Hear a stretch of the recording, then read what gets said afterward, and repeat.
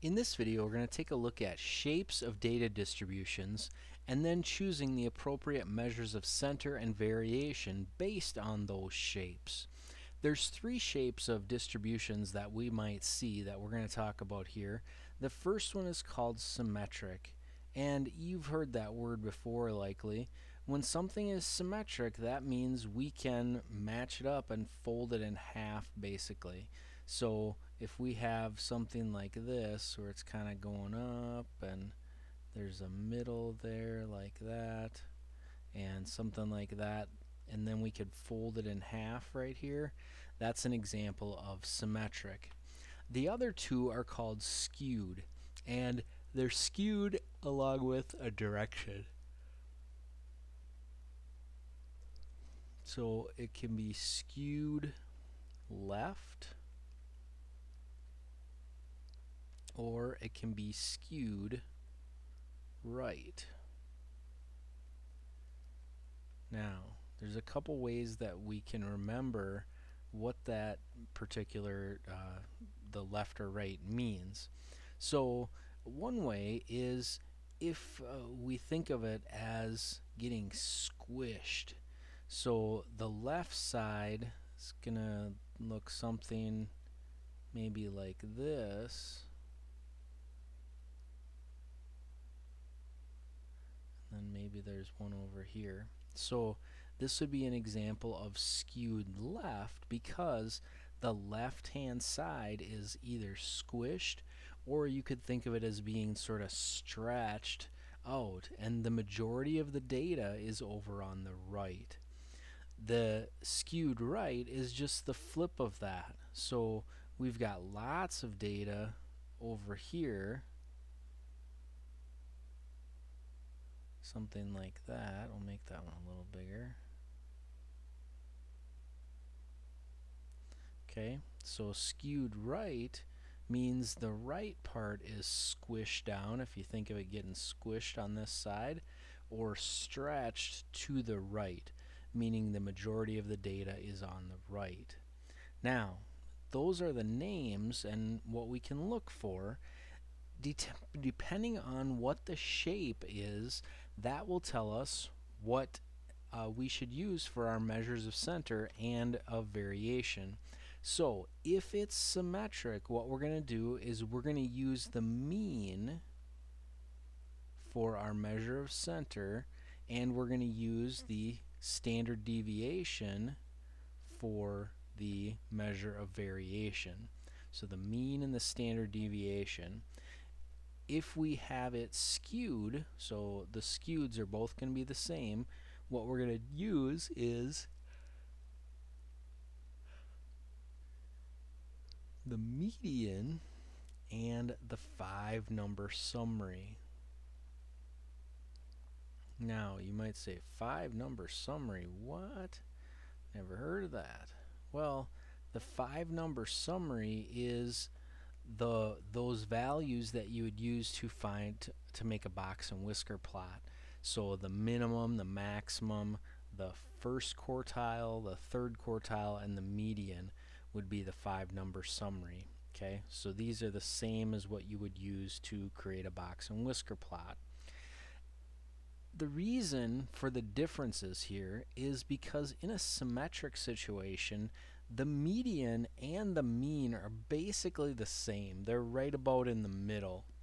If it becomes skewed, then what happens is the mean gets pulled in the direction of the skew. So for this one, the mean would get pulled in this direction. The skewed right, the mean gets pulled this way. So we have to make sure that we're not letting that skew misrepresent our data. And so rather than using that mean or that average, we're going to use the median, which remember is the middle. So let's take a look at some examples here and see if we can't name and determine which measures of center and variation we should use. So for this first one right here, Now, to call it symmetric, it doesn't have to be perfect. It doesn't have to exactly match up, but it should be pretty close. So if we look at this one, notice that the middle is right about here.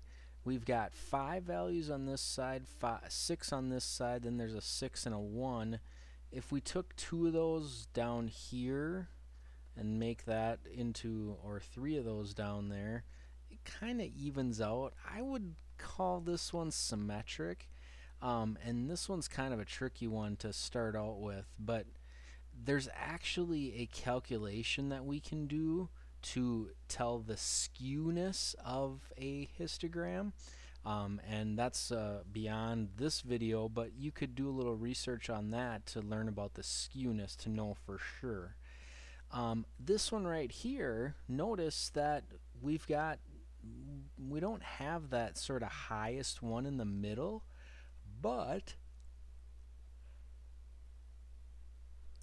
if you notice, it kind of would match up, right? If the middle was right here, then we've got 9 and 9, so those would match up, and then we've got 7 and 6, those are pretty close.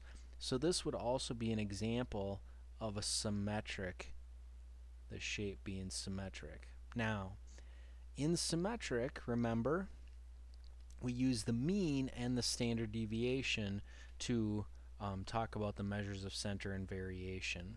Let's go over here and take a look at these two. Now, notice that our data is pulled in one direction, or squished if you want to think of it that way. Think about somebody that came along and stomped on this side of our data.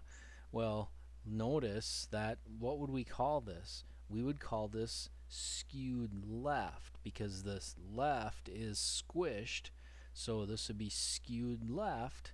And for this one, remember, we don't want to use the mean because of that skew. That mean is going to be affected by that data being stretched in that left-hand direction. So we call this one skewed left. We want to use the median and the 5-number summary. The last one, right down here, this is another example of a pretty clear skew. And again, we're skewed. Which direction is it pulled? It's pulled to the left, so squished on the left. And again, for our measure of center, we want the median. And then for our measure of variation, we want the 5-number summary. Remember, the 5-number summary is the minimum, the maximum, first quartile, third quartile, and the median. Remember, shapes of data distributions. If we're looking at histograms, there's 3 basic shapes that we like to talk about. One is symmetric, where you could match it up. If you fold it in half, it would basically match up. It doesn't have to be perfect to be symmetric. And then we've got the skewed options. If it's skewed, then we use the median and the 5-number summary, because that mean gets pulled in the direction of the tail part, the skewed part of our histogram. Hope this video was helpful. Keep working hard on your math. You can do this.